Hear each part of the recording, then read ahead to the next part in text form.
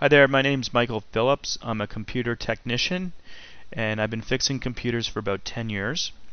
As you can probably imagine, I've seen every kind of computer error imaginable. If you've landed on this page, I bet you have the WININET.DLL error. So give me a minute and I'm going to explain to you what, in my opinion, is the best and quickest way to fix this kind of error. Hands down, what I recommend is a piece of software called Registry Easy. The software is probably the easiest and most effective tool on the market. Like I said, I've been fixing computers for over 10 years, and I've seen all kinds of tools. And this one, quite simply, I love it just because it works.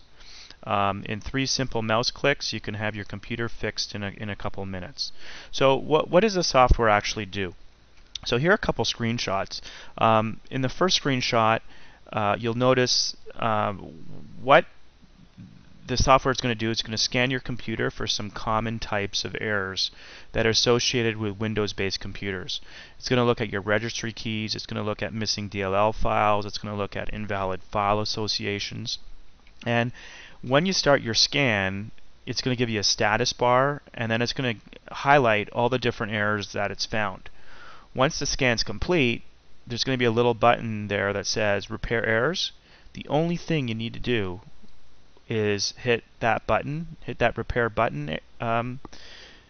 Error button, and within a few short seconds, all those errors are going to be fixed, including your WININET.DLL error.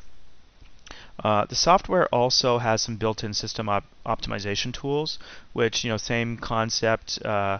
You hit a few buttons, and over time, what you're going to notice is that these optimization tools are definitely going to speed up your PC.